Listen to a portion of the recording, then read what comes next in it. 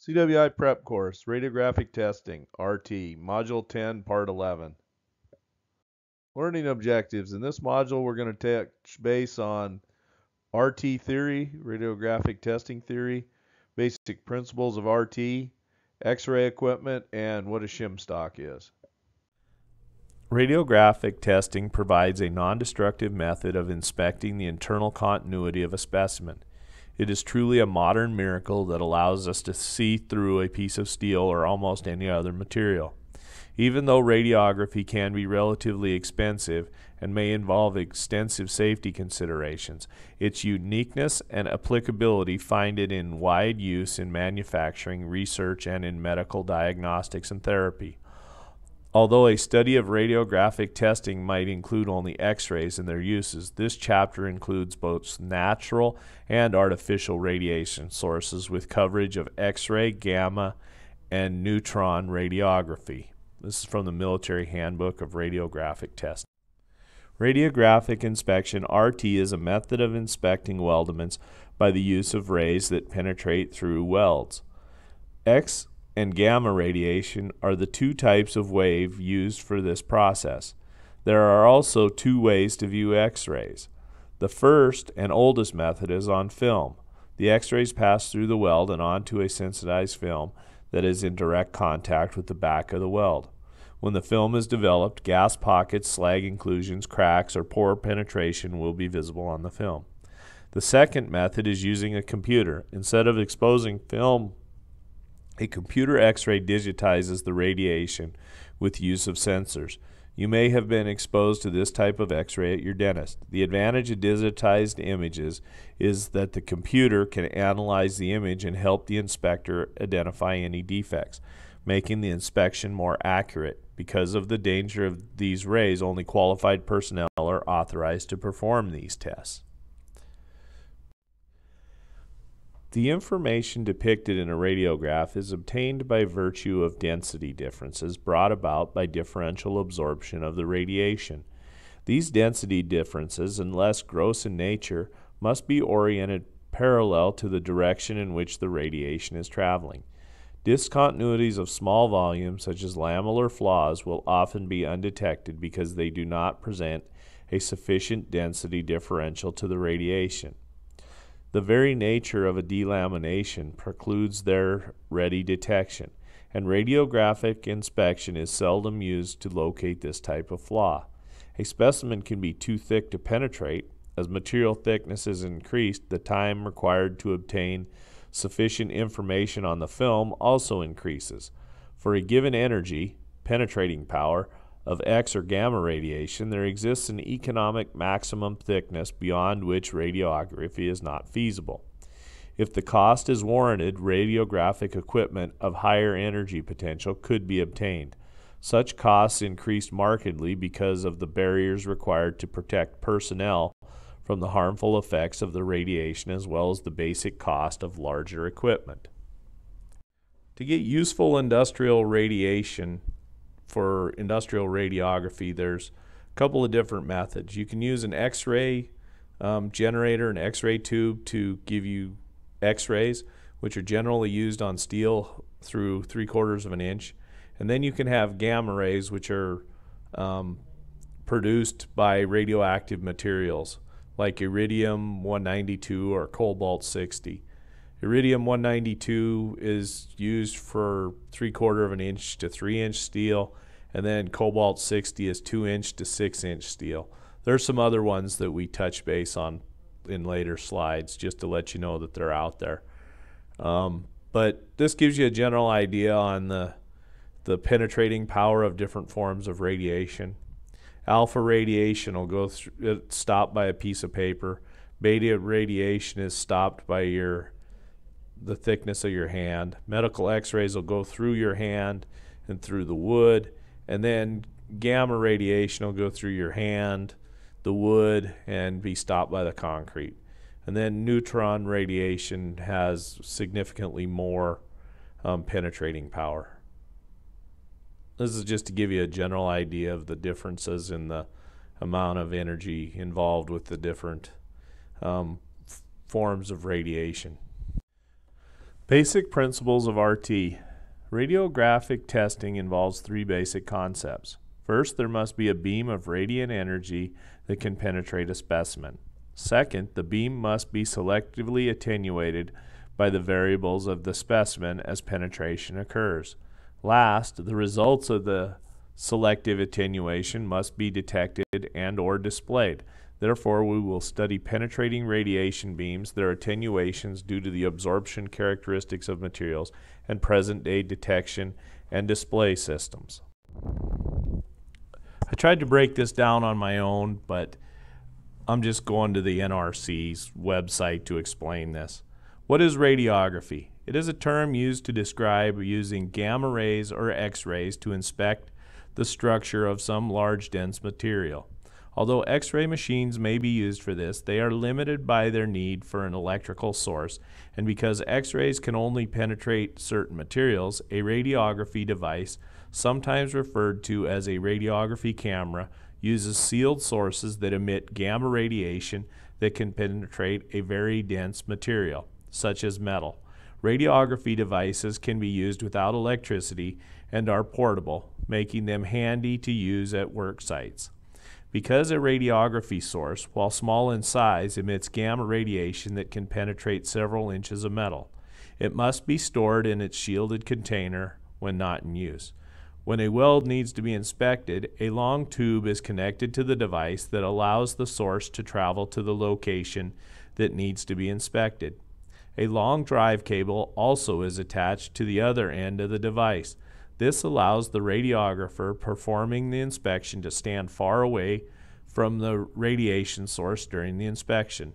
Typically, the source is in the guide tube only a few seconds to a few minutes, depending on what is being inspected. Radiography is used to inspect welds on pipes for oil rigs, large tanks that hold gasoline, airplane engines, and other large metal structures. So basically, there's two different ways that you can create. You could create X-rays or you can create gamma rays. And the gamma rays are created by a chunk of radioactive material. And the radioactive material is put into what they call a camera. And then the source, you add a tube to it when you're out in the field and you need to shoot a weld, do radiography on the weld. You crank out the source, it goes out to where you need it.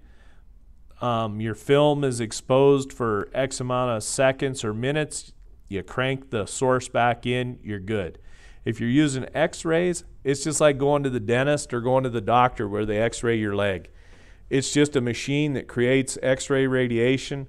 It goes through the material, your teeth, your leg, a weld, and then the film is on the other side of whatever is being X-rayed, and that's how the system works. But so we're going to talk about a couple of different things. We're going to get into the radioactive sources a little bit and at least identify them on a couple of slides and talk about them so you at least have familiarity with them. And then we'll talk about some of the basic process related items with radiography.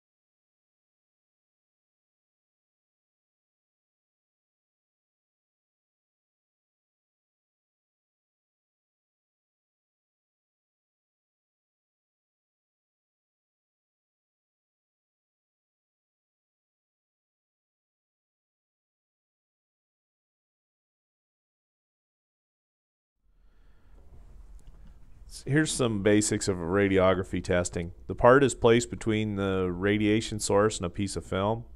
Part absorbs some radiation. Thicker and more dense areas will stop more of the radiation. So if you had a chunk of tungsten in there, which is really dense, it would absorb a lot of radiation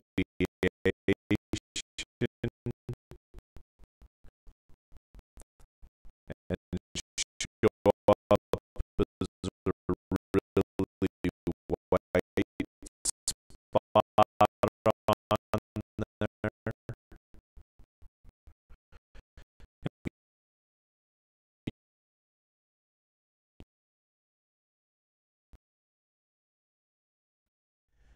Radiographic equipment includes portable or mobile systems, laboratory systems, and large fixed installations. There are electronic controls that can provide automatic exposures. Automatic film development is common. The selection of equipment, materials, and facilities available is extensive. In selecting X-ray equipment, one of the most important factors to be considered is the maximum thickness and type of material to be examined. The material and its thickness will essentially dictate the necessary peak voltage rating of the equipment. X-ray equipment must be especially designed to operate at the low kilovolt range. Especially a beryllium window is included to allow the long wavelengths to exit the X-ray tube and expose the specimen. When equipment is designed to operate at the high voltage range, it is difficult to provide adequate heat sinks, and radiation protection is usually massive and expensive. Because of these factors, the same equipment is not normally used for all voltage ranges. The principles of X-ray generation is illustrated in figure 11.3. Heat and X-rays are generated. Here's the basics for X-ray equipment. You've got a control panel, and then you've got the power and the cooling unit, and then you've got the X-ray transformer, which is going to generate your X-rays.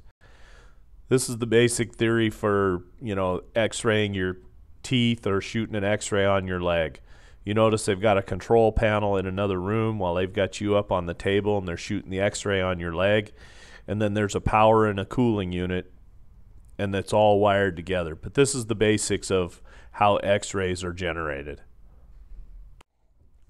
The diagram in figure 11.4 illustrates the fundamentals of radiographic exposure and the setup of the film, specimen, and radiation source.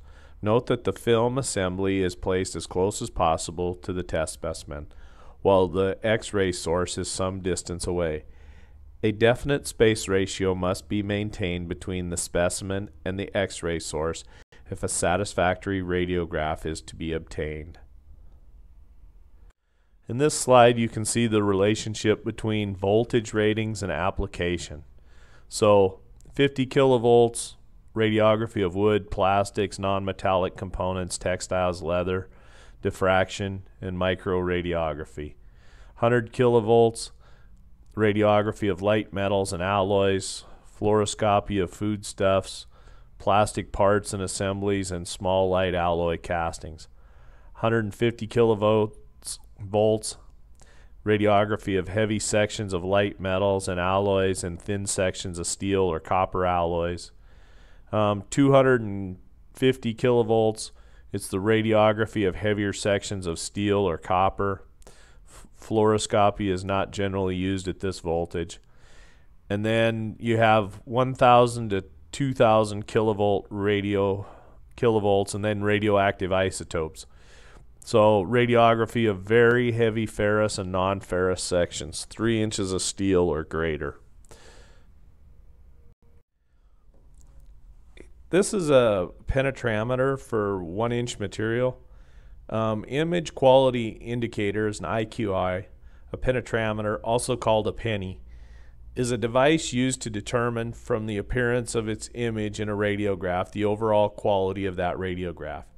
So you set this thing on the film, and then after the radiography is done and you've developed the film, you need to see certain sized holes. You see how there's a 1T, a 2T, and a 4T? Depending on what your standard is, it'll tell you what you need to have as far as quality for that radiograph. So 4T, if you shoot it to a 4T, it's not a very quality radiograph in comparison to the 1T. If you can shoot the radiograph and you can shoot it to 1T, I guess you're doing pretty good. So, but anyways, this is how they tell how well they shot a radiograph. It's an image quality indicator, also known as a penetrometer.